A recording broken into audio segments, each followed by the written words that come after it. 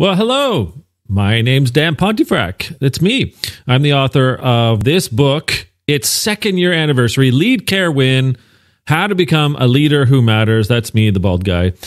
I'm here today to sort of provide a bit of an oversight as to what this book's all about. Well, basically, there's 9 leadership lessons found in the book to help you become a leader who matters. Lead Care Win number 1 is be relatable. Number 2, play for meaning. Then you stay present. You remain curious. You embrace change.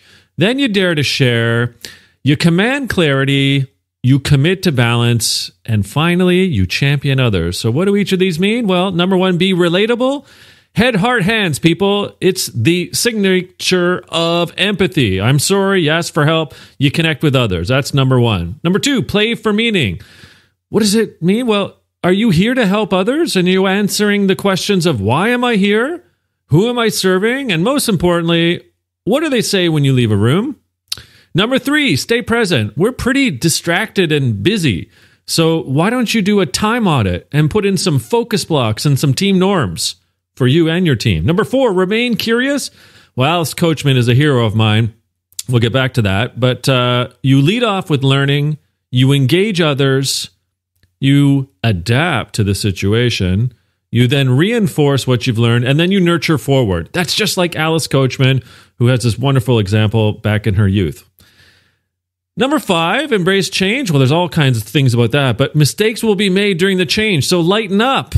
What's dare to share? Number 6, you must share up, down, and around. Up with the people on your team, down because you have to go get it, and around the organization. Number 7, command clarity. Like Greta, who is a climate change activist, she's transparent and decisive, and she knows how to manage what's going on with her load. Number 8, commit to balance. We must be inclusive. We must recognize others, and we must diversify our team to be fair.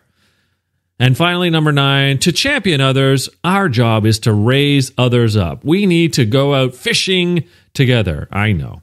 So the book itself, Lead Care Win, comes in at just under 40,000 words. It just won the silver medal of the Nautilus Book Awards for the leadership and business category.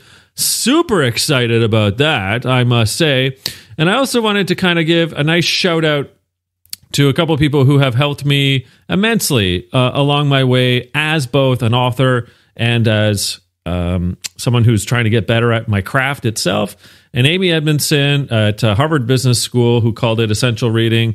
And of course, Whitney Johnson, who said, I know, Dan cares. That's so nice. So again, my name is Dan Pontefract. Thanks for listening. The book, Lead Care Win, How to Become a Leader Who Matters. Visit leadcarewin.com.